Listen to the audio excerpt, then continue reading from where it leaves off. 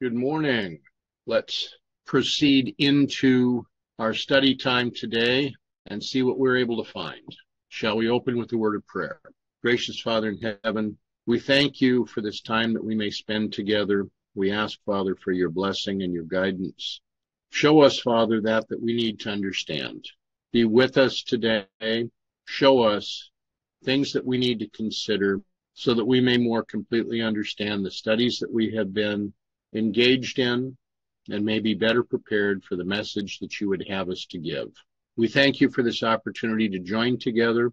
We ask, Father, as well for your continued traveling mercies for Theodore, for your guidance for us today, and that you show us that we should consider. May your will be done in all ways. May we be able to understand and show your character to all of those with whom we come in contact. For this, Father, we thank you and praise you in Jesus' name. Amen. Now, yesterday we were going through some parts of what Uriah Smith had written regarding the 12th chapter of the book of Daniel. There's many points that Smith had in looking at this portion that we may or may not agree with today. Smith had a very literal view of many of the things that were going on. Now we're going to look at another today that has presented some views that may be a bit strange to us. Maybe we're going to be able to find some things in this. Maybe we're not. So, okay, before us now are a couple of chapters written by an Adventist theologian. Have any of you ever heard of Roy Allen Anderson? Yes, I have. Are you familiar with some of the books that he has written? I think I read one of them maybe 30 years ago. Okay. Now, the book that this is taken from is called Unveiling Daniel and Revelation. And as I recall, his book on Revelation was published about 1975. His book on Daniel would have been published, let's see, this was republished and copyrighted in 2006. Is there one book in particular that Anderson is known for? I mean, it is a book we've talked about multiple times throughout these studies. The reason for our consideration of what he has written here, Anderson was empowered by the General Conference along with two other men. The last name of these three are Froome, Reed, and of course Anderson, and they were known by their acronym of FRIDA in putting together questions on doctrine. So Anderson was one of the three that helped to foster To the World, likely the worst book ever to be published by the church. Let's keep this in mind as we look at what he has to say. I am not attacking this situation. I just want us to be aware of it. Now, the first paragraph here. The end of the 18th century saw both the end and the beginning of many things. Not only did 1798 mark the end of the 1260 years of papal dominance, as predicted in Daniel 7:25 and 12:7, it was also the portent of the Industrial Revolution and the scientific age, to which we refer more definitely in the next chapter. Now, when we are looking at Daniel 7:25, the verse reads, "And he shall speak great words against the Most High, and shall wear out the saints of the Most High, and think to change the times and the laws, and they shall be given into his hand until the time and times and the dividing of time." And 12:7, "And I heard the man clothed in linen, which was upon the waters of the river, and he held up his right hand and his left hand unto heaven, and swear by him that liveth forever, that it shall be for a time, times and a half. And when he shall have accomplished to scatter the power of the holy people, all these things shall be finished." Are we looking at exactly the same time frame? Is this 1260 days described in Daniel 7 the same 1260 days as being shown in Daniel 12? And are there any symbolic representations that we can take from either of these verses that have bearing upon our understanding of prophecy today? Well, I look at this, and if I reverse the digits of Daniel 12:7, I come up with 7:21. I come up with midnight. It's interesting to me that Anderson would be so very forthright in agreeing with this portion of the 1260 years, but for his time, he would be so very myopic and not see the 1260 years that preceded it. Now, his next statements: it is difficult for us to picture the world as it was at the close of the 18th century. In 1797, the first cast iron plow was patented. Mechanized farming began to receive great impetus. Now, Anderson is looking at this from a very literal perspective. At this point, is he adding anything to our understanding of the prophetic message? Now he continues. Gabriel's message to Daniel was given in order that God's people, godly Jews and Gentiles alike, might prepare themselves to stand in the day of final destruction. And among the messages of the angel, none is more vital than the one found in Daniel 11:36 to the end of chapter 12. The angel spoke of a power that would arise in the time of the end, Daniel 11:40, which would wage an intense war, not merely for the bodies of men, as in the days of slavery and labor camps, but for the minds of men. Its weapons, not military hardware, but challenging ideas. The most bitter conflict is where human beings are hungry, longing for food and freedom, for education and the comforts of life. It is an ideological warfare waged in the name of humanity. Science and education are the watchwords of this new era. The fundamental conflict is not political, but religious. Does this go along with what we were talking about yesterday from what Smith had written? It's also interesting to me that here is Froome going back to Daniel 11:36 and giving reference and combining this with Daniel 12. Excuse me, Anderson, not Froome. Now, he addresses in part of this the so-called Age of Reason that came upon the French.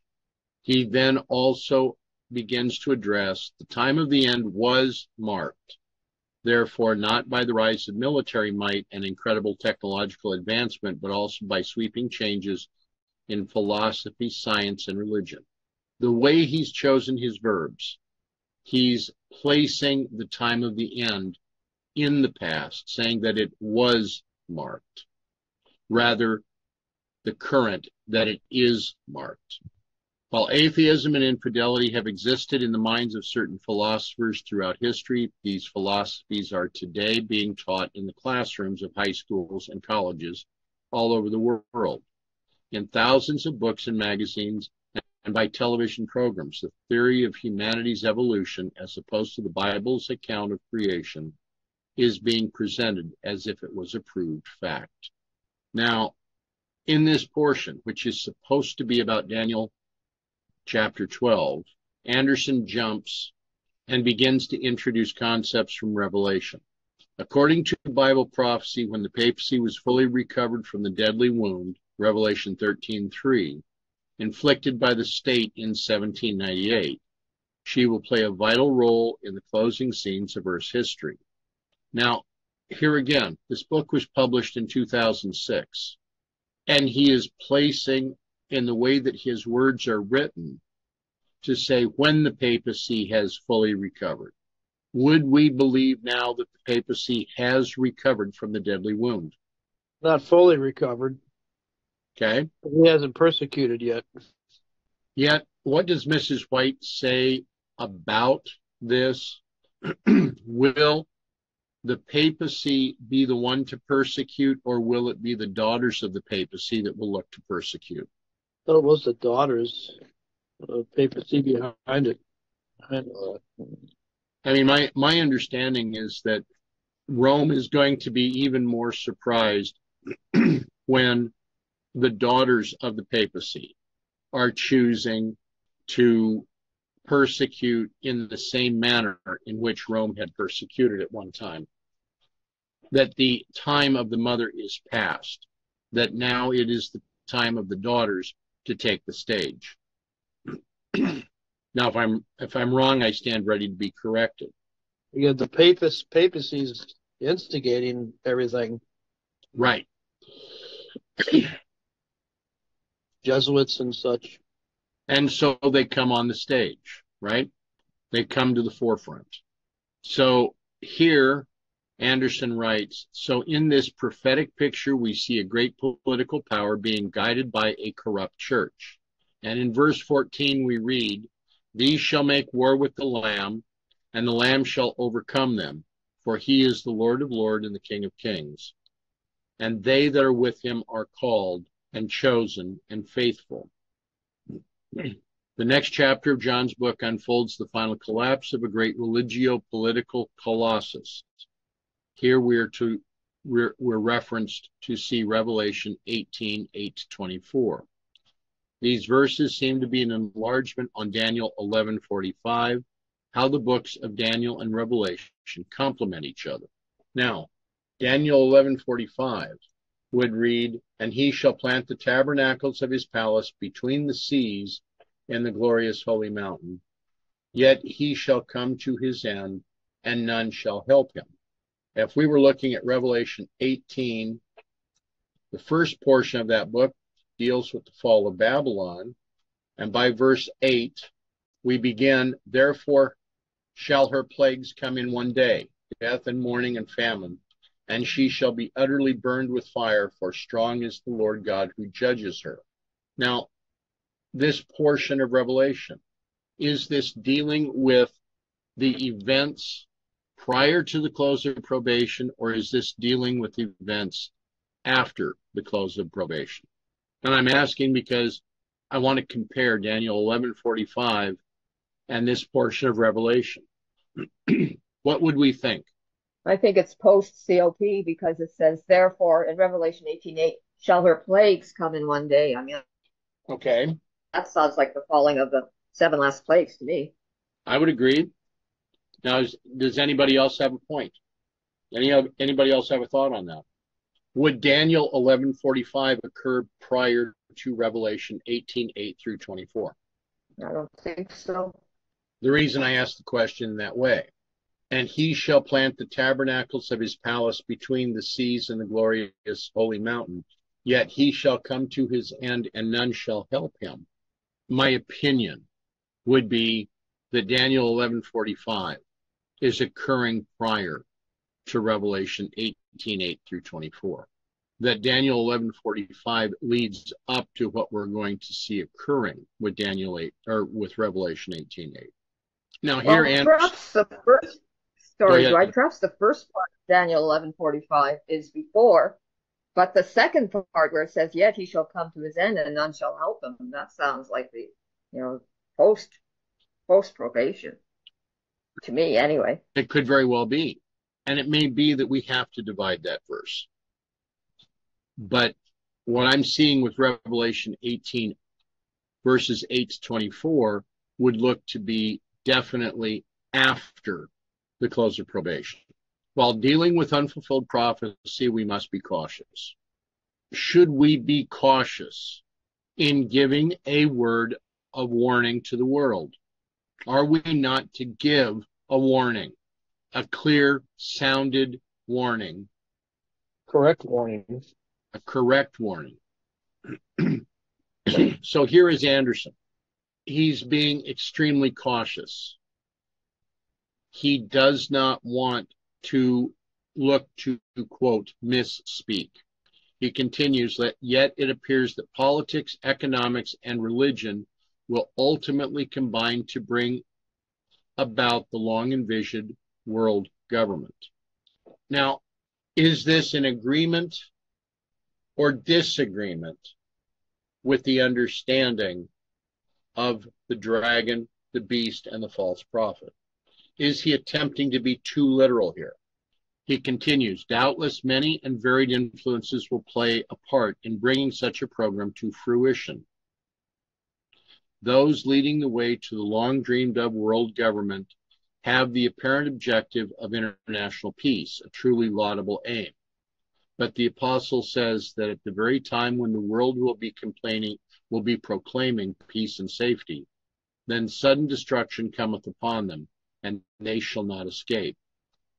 It is not that God does not desire peace among nations, but until men's hearts are changed, there can be no lasting peace. This quote reminds me of that guy. I don't know if he was the head of the World Bank, but he was one of the bigwigs, and he said that the death of so many people, we hope that it's done quietly and peacefully. I mean, how sick can you get? Right. I mean, we note a lot of changes on different things that are occurring. There are these men that view themselves as being overprivileged, that they believe that they are smarter than everyone else, and that they should be in control of what the rest of the world is doing.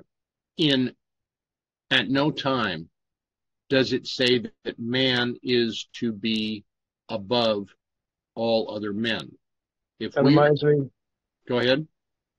Was he back in Egypt with the Pharaoh, with the slaves? Right. Same mentality. It is. I agree. Now, Anderson continued, the world government is not the answer to the world's dilemma. Increased military might is not the solution. Technology and human ingenuity is insufficient to meet our need, whether it be an energy crisis, a political crisis, a financial crisis, or a religious crisis. Only the coming of the Son of Man, the indispensable man, the God-man, can bring the peace for which all men and women hope and pray. Now, the way in which Anderson wrote this, I have to wonder if this is not setting the stage for those that would be deceived at the very end. Now, reminding us that this is supposed to be Anderson's study on Daniel 12, how little we're finding that he is addressing this portion of this book. We come here. Most of the stuff he's saying we already know, you know. Right. I mean, it's common ground, not elaborating much or it's pretty cross-referencing much, I'd say. It's pretty much a rehash. Huh? Could you agree that it's kind of a rehash of things that we've already covered? Yeah. Yeah. Now here, at the beginning of his 19th chapter of this book, he writes, and at that time shall Michael stand up, the great prince which standeth for the children of thy people. These opening words of Daniel's last chapter are deeply significant. The previous 9 verses picture events leading to the creation of a great world government. This masterful attempt of man to govern himself will be his final challenge to the living God. So Anderson wants to introduce Daniel 12:1 here. Now he wants to combine this with Revelation 16, verses 13 and 14. Because as he is stating, in Revelation 16, 13, and 14, the prophet John speaks of the spirits of demons coming from 3 great sources, the dragon, the beast, and the false prophet. And the prophecy declares that these powers will gather the whole world to the battle of that great day of God Almighty. The scripture further states that they will be gathered together into a place called in the Hebrew tongue Armageddon. When that happens, a mighty voice is heard from heaven announcing, it is done or it is over. So here, Anderson continues in a very literal vein.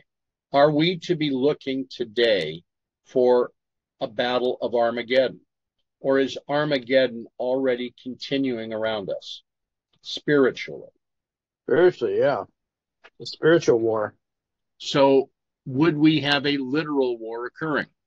And it'd have to be literally back east, back in the area of Megiddo there, if it was literal. If it was literal, right.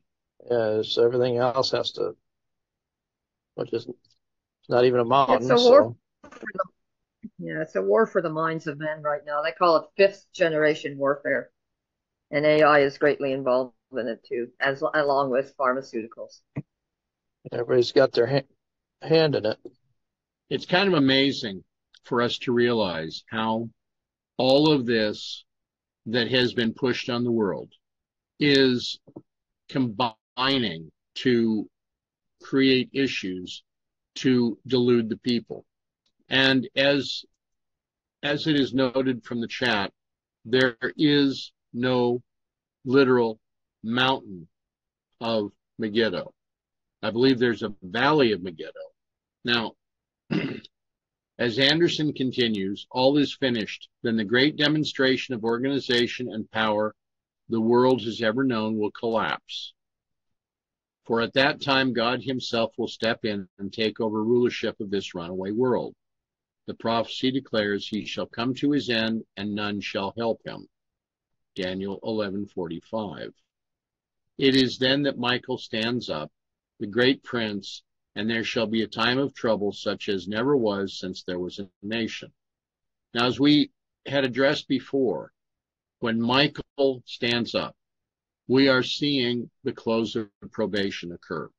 Because when he stands up, he leaves his position before the mercy seat. Is that correct? Yes. He goes from there to put on his garments of vengeance. When there is no intercessor between God and man, the cry comes, let he who is filthy be filthy still. Let he who is wicked be wicked still. Let he who is righteous be righteous still. This is a poor paraphrase, but it is indicative of the fact that Christ is preparing to come. So what does the standing up of Michael mean? Here Anderson states, is this some intervention of one of heaven's highest angels on behalf of the Palestinian Jews? Many times there are those in and out of the church that do not look that Michael is Christ. Now, Anderson continues. Note three important words in this brief account. Michael, Lord, and Archangel. And here he's referring to Jude 9. He who rebuked the devil and raised Moses from the dead is the one who will yet call to life and immortality all who have died in the blessed hope of the resurrection. Talking to Martha, Jesus said, I am the resurrection and the life. He that believeth in me, though he were dead, yet shall he live. And at another time, the hour is coming in which all that are in the graves shall hear his voice and shall come forth. Now, we go through these passages. We understand that those that have passed are at rest in their graves. They are not currently in the presence of God. Yet God remembers them and is prepared to call them from their grave. The voice of the archangel is the voice of the life giver. His authoritative command will sound through the world. Awake and sing, ye that dwell in the dust. Then the earth shall cast out the dead. At that time, all who have died believing in God's word will toss aside their coverlet of dust and spring forth joyfully into eternal life. The name Michael means who is like God. He is like God because he is God, one with the Father from all eternity. Now, in this portion, we would not have a disagreement with Anderson because he correctly identifies Michael as being Christ. Yet, how is he addressing the prophecies that we would find in Daniel 12? That is where he started, yet we don't seem to be getting very far. Now here he again repeats Daniel 12:1 and states, they will be delivered not because they are Jews or Christians, not because they belong to a certain group or denomination, but because their names are written in the book of life. It will be worth everything in that day to have our names in that book. During that awful time of trouble, there will be a partial resurrection. Many of them that sleep in the dust of the earth shall awake, some to everlasting life, and some to shame and everlasting contempt. The resurrection spoken of here is not the general resurrection at the time our Lord is seen coming in the clouds of heaven, for then the righteous only are raised. Says the scripture, blessed and holy is he that hath part in the first resurrection. On the second death hath no power. On such the second death has no power. But the rest of the dead, the wicked dead, live not again until the 1,000 years were finished. Revelation 20, verse 5. A short time before our Lord appears, there will be a special resurrection. This is emphasized in Revelation 1:7. Behold, he cometh with the clouds, and every eye shall see him, says John's prophecy, and they also which pierced him. In Matthew's gospel, we read of a special resurrection when our Lord rose from the dead. So again, there will be another special resurrection associated with the second advent. But my question remains, how is he truly applying Daniel 12 with all of this? Directly, as I prepared this the other evening, I only went through what amounts to being 7 pages of this book. I found a few interesting points that we're going to be getting into here in just a moment. But I'm a little surprised that Roy Allen Anderson, who was so honored by the conference that in the 1950s he was chosen as one of 3 to defend the beliefs of the Seventh-day Adventist Church, has such a very surface understanding of anything that's going on in the 12th book, the 12th chapter of Daniel. Now, he returns again to Daniel 12:2 in this paragraph toward the bottom. According to the words of Christ himself, those who pierced him, those who mocked and derided him in his dying agonies, will be raised to witness the coming King of Kings and Lord of Lords returning in his glory.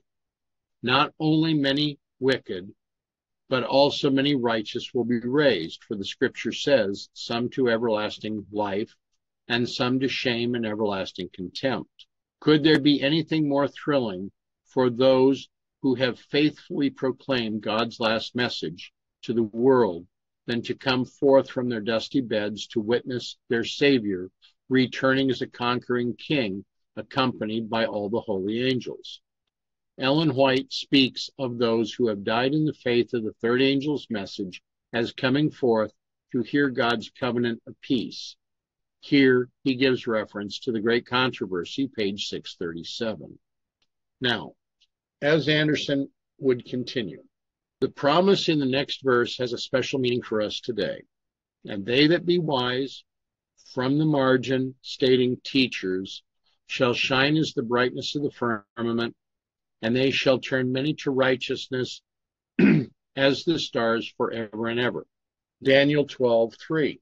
What was it that we were taking from Daniel 12:3 as far as our understanding of this and its relation to our present studies?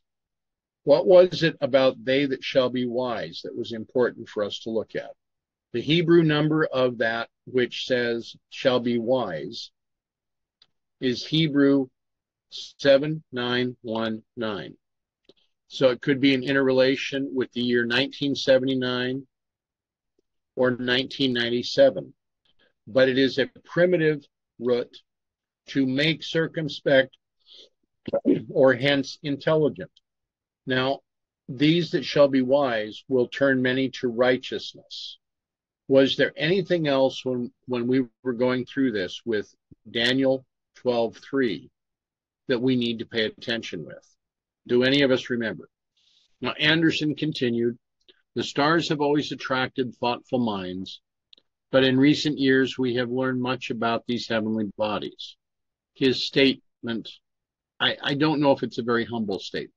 Now, continuing through here, Anderson wants to press, are you planning to be among them? Are you planning to be among the stars, dear friend? You can be if you accept God's gift of righteousness. Over the last several Sabbaths, we have had conversations about the need for our characters to be more like Christ. We have the opportunity to see our characters become like Christ. We have the opportunity to accept God's gift of salvation. But does God ever offer a gift of righteousness? For what does it mean to be righteous? To be like Christ. Does it also not mean that we have struggled with sin? Amen. Now, God has had to struggle with sin. Christ has had to struggle with sin. They have overcome sin. We are being offered the gift that we will be able to overcome sin, but I would disagree with his comment regarding God's gift of righteousness. Yes, it sounds as if he's saying Christ is doing it all for us. So all we have to do is pray, Jesus, come into my life or my heart, and it's done. And this is what I'm hearing from some friends of mine. I'm trying to correct them. Here again, how many times must we see? How many times must we address that while there is a gift, that there's a gift of salvation, that we have a part to play?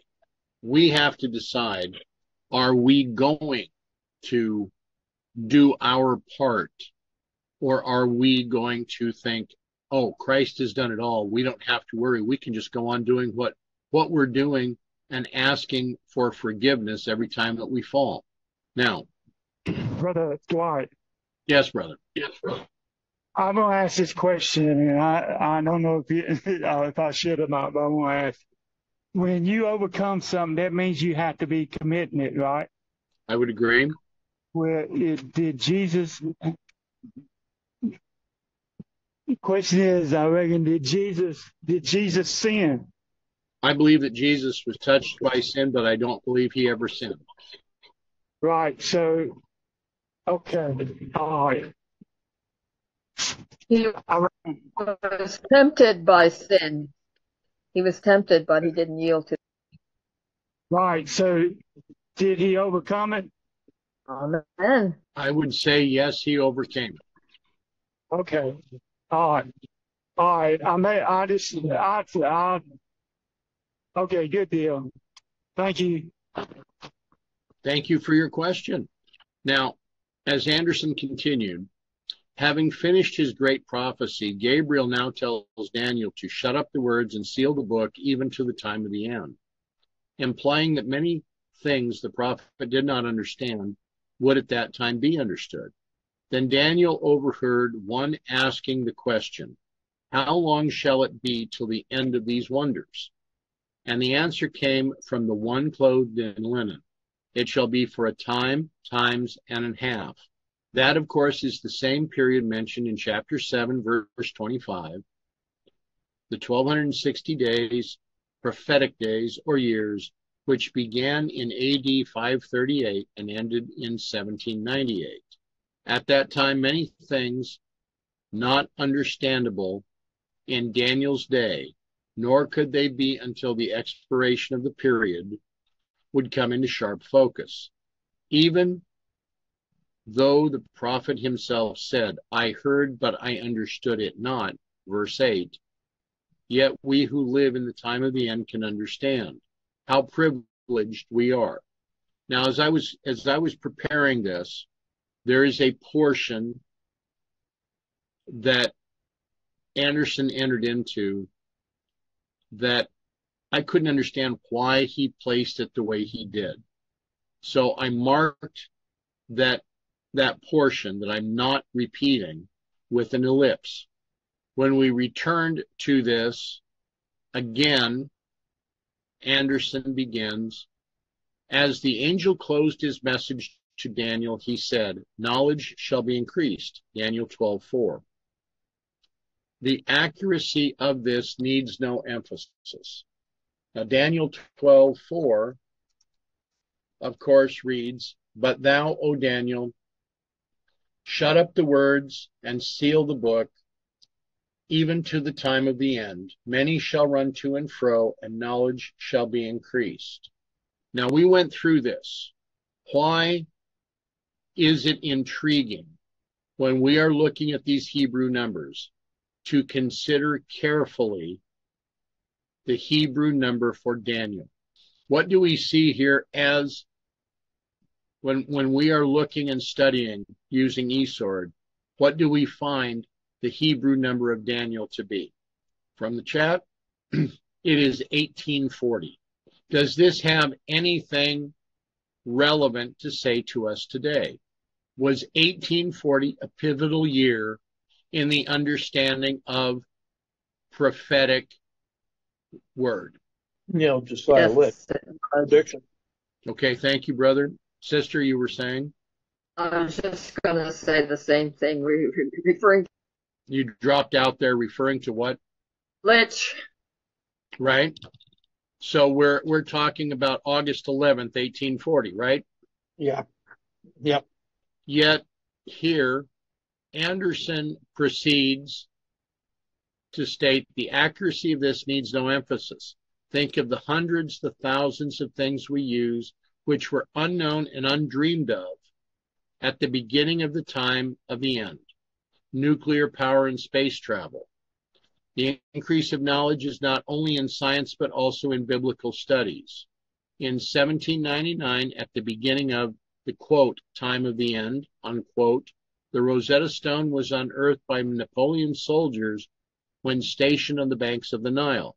Deciphering that stone was a difficult task, but it gave scholars new tools to decipher other ancient artifacts.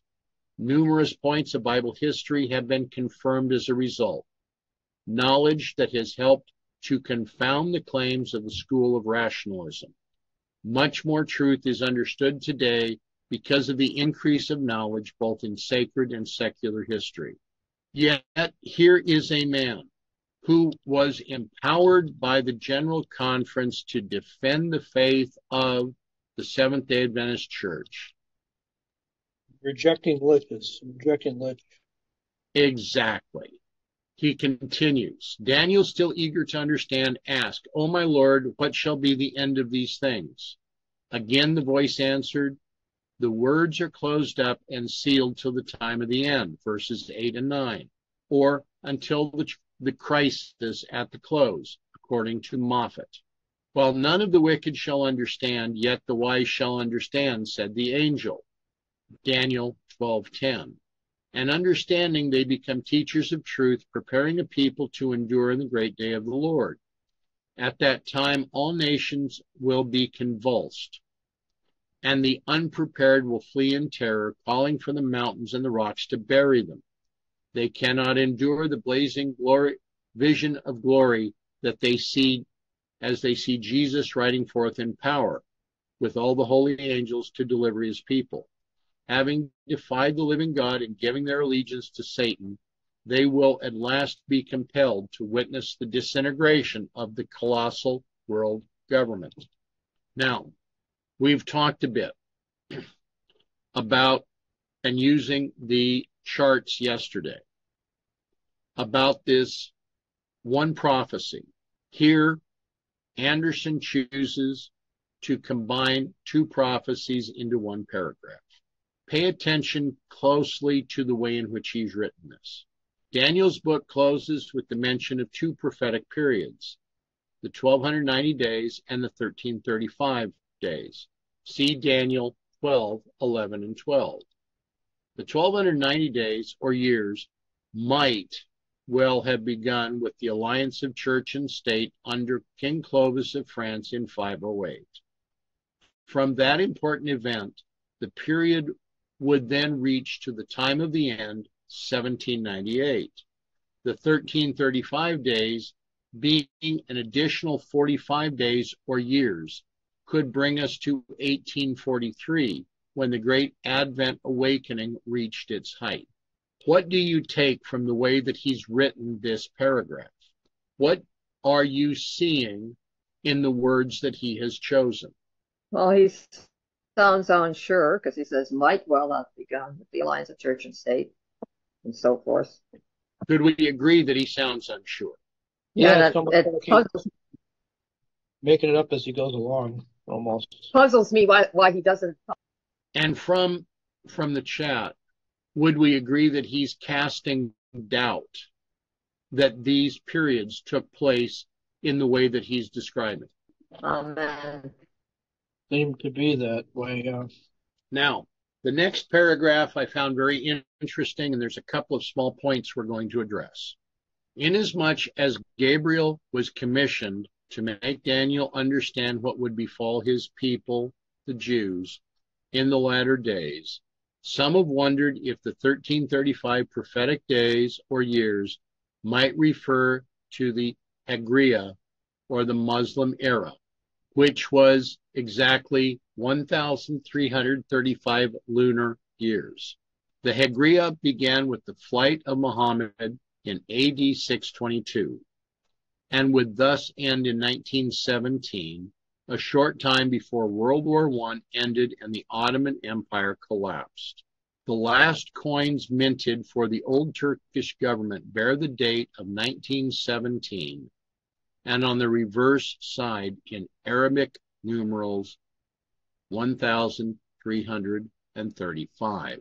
So here the application is being made that this 1335 has much to do with the number of lunar years of the Muslim era.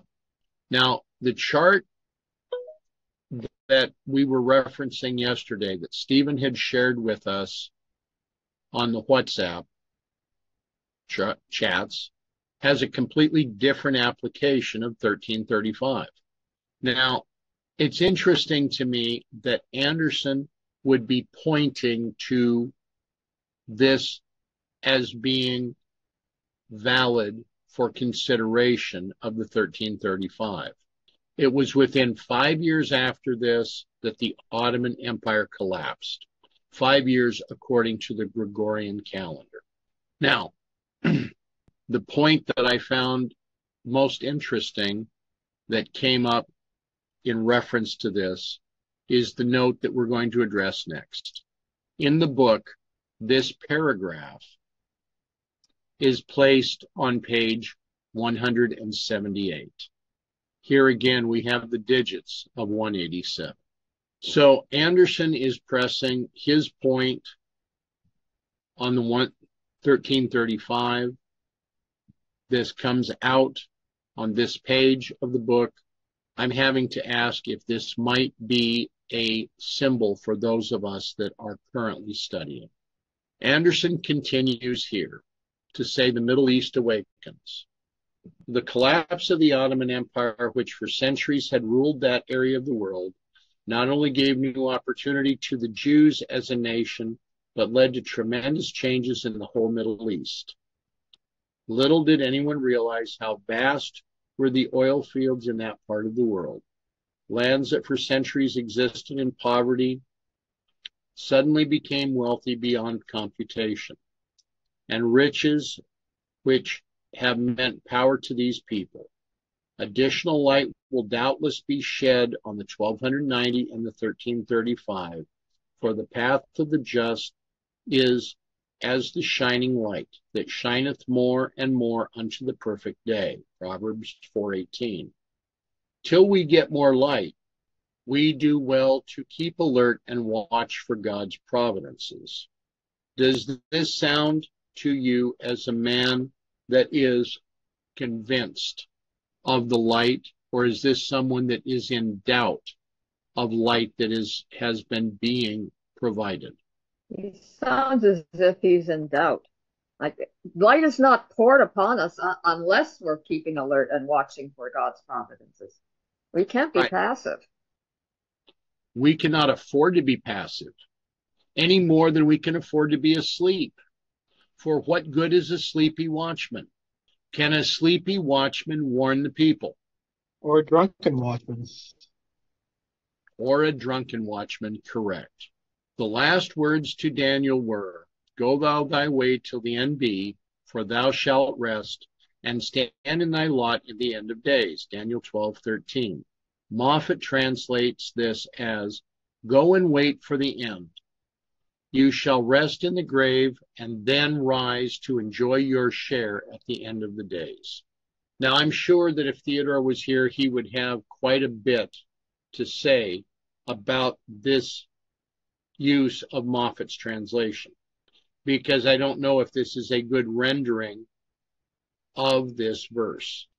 So Anderson, as he begins to close this portion of what is supposed to be his study of Daniel 12, comes with a question. Some might ask, where is that grave that entombs the remains of the great prophet? Charles Boutflower says, by common consent, Jews, Sabaeans, and Mohammedans declare that the prophet's body lies close to the Acropolis in Shushan, or Susa, near the place where he received the great vision recorded in chapters 10 to 12. I'm going to ask you, those of us that have attended these morning meetings, was Daniel in Shushan in the palace, or was he in vision in Babylon, seeing what was occurring in Shushan in the palace? Daniel was in vision. Was this not many years before the Medes and the Persians had taken control and built their palace in Shushan? Yes. So here is a man, again, honored by other men, who is not fully reading the Bible correctly. Can't believe how far he's off on some things. Kind of interesting, isn't it? Because somebody like him that's an academics and wants to get to the heart of it, he ain't got to the heart of it. But yet these are the type of people that have provided written word, supposedly expository word, on these portions of prophecy, and the church wishes to believe that they were being led of God. I mean, crazy. Go ahead. I just said it's crazy. We look and we read Daniel 8:1-3, that in the third year of the reign of Belshazzar, a vision appeared unto me, even unto me Daniel, after that which appeared unto me at the first. And I saw in a vision, and it came to pass when I saw that I was at Shushan in the palace, which is in the province of Elam, and I saw in a vision, and I was by the river of Ulai. Now, in all of these situations, Daniel 8:1, Daniel 8:2, coming down into Daniel 8:3, we are having this vision, and yet they are all the same type of vision. They are all calzone. They are all the great vision, the panoramic vision of world history. Now, Anderson continued. He farther states that when Abu Musa al-Ash'ari invaded Persia in AD 640, it was reported that he sent word to the Caliph Omar that when he entered the castle, he found a chamber under lock and key. In this situation, Anderson is attempting to make use of the work of another man. He is looking to consider that this person is a Bible student and that his work is worthy of consideration as being something to be presented to Bible students. On entering, he saw a stone coffin wrapped in gold brocade, which was the body of a man of great stature. Inquiring who this might be, he was told that the people of Iran, amongst whom he lived to the day of his death, called him Daniel Hakim, or Daniel the Sage. When Omar heard the story, he ordered that the body in the coffin be reverently buried where the people of Shushan could no longer have access to it. Accordingly, the stream which supplied the city with water, apparently a canal cut from the Ulai, was diverted and a grave made in the dry channel, after which the waters were allowed to flow over the body of Daniel. Here again, he's making the use of a book written by another man, Charles Botflower, in and around the book of Daniel, pages 223, 224. Where the body of the great prophet actually lies is a matter of interest, but not of a particular importance. He rests only until the great resurrection day, when the righteous dead will come forth immortal and glorified. Is it important for us, as we study Bible prophecy, to have to consider rumor and innuendo? Well, it's not in Miller's rules, that's for sure. No, it's not. Now, is there anything from what we've looked at today, from what Anderson had presented, that has been in accordance with Miller's rules? Very little. No, there isn't. Are we able then, if we were to use the manner in which Anderson was presenting this, are we then able to rightly divide the word of truth, using the way that Anderson was presenting all of this for our consideration? Not at all. No way. You don't even know what he's talking about. So here we are today. We need to be able to consider, from what we are seeing, as we are addressing these points, the ability to go in, making use of Miller's rules, making use of the symbols that are presented before us, and consider for ourselves at this time all that we are being shown. Anderson looked to be largely incapable of doing this because he was doubting comparing line upon line. Here was a man that was making use somewhat of a historicist's viewpoint and somewhat of a futurist's viewpoint. Both, yeah, I can see that in that. Both of these are the antithesis of the way that Father Miller had been shown that we were to be studying Scripture. Would you agree or disagree? Well, historicists, yeah.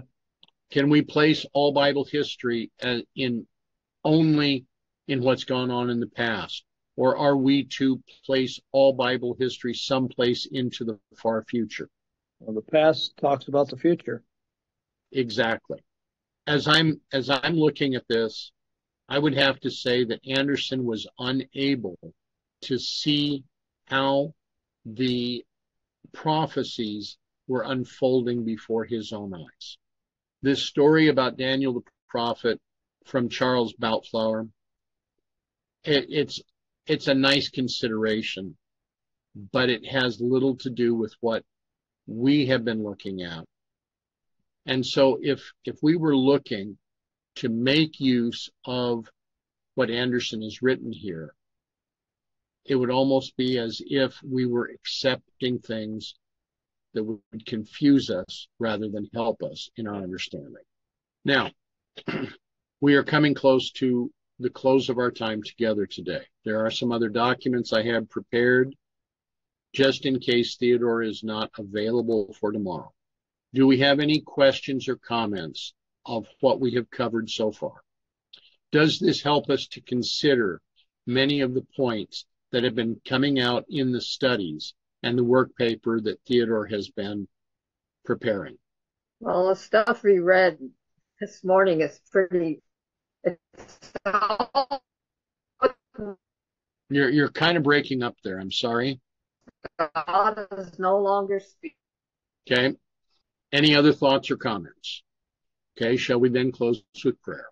Gracious Father in heaven, we thank you for these opportunities that you have provided us with to look, to compare, to study, so that we might better understand the symbols and items that you would have us to consider for this time in Earth's history. Help us now, Father. Guide us so that what is done may bring glory to your name, that we may give the trumpet a certain sound, not a tentative sound, but a definite sound of warning for those that currently live in this earth. Help us to this end. Direct us today. We ask and we pray. In Jesus' name, we thank you. Amen.